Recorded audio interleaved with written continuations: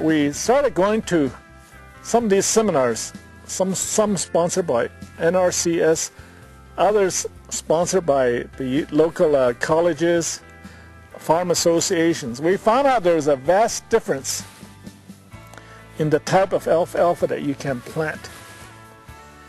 Before, I know that we used to do a little bit of farm on the other small acreage.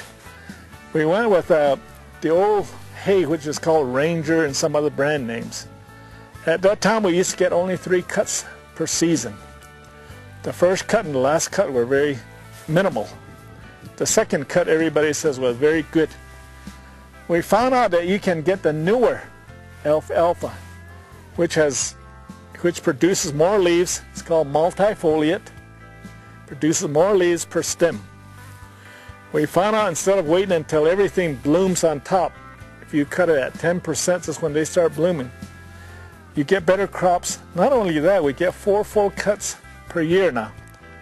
And as you can see, our alfalfa is very nice alfalfa we produce. We're proud of our alfalfa because of that. The seeds are a little more expensive at the front end, but you cover it on the first cut. You get your recovery on the first cut. So we've done that, and we've been telling our farm friends here along the valley, you know, don't just go with the same old. Start progressing more towards some of the newer alfalfas. And finally, I think it's important to realize the type of alfalfa you have, good variety. You fertilize it to make sure that it grows. You can do it fairly well. You see, this is going to be our 4th cut here, and you can see it's very green all over, and that's because I take the time to put fertilizer on in November.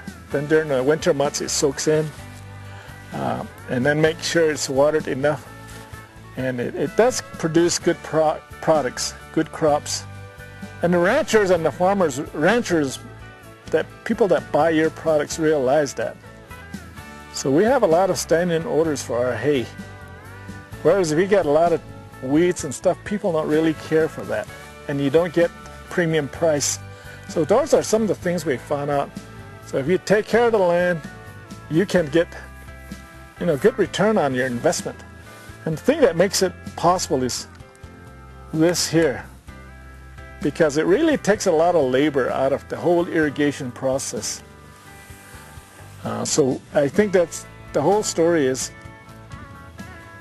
don't just look at NRCS, don't just look at the tribe, don't look at just anybody to do it for you.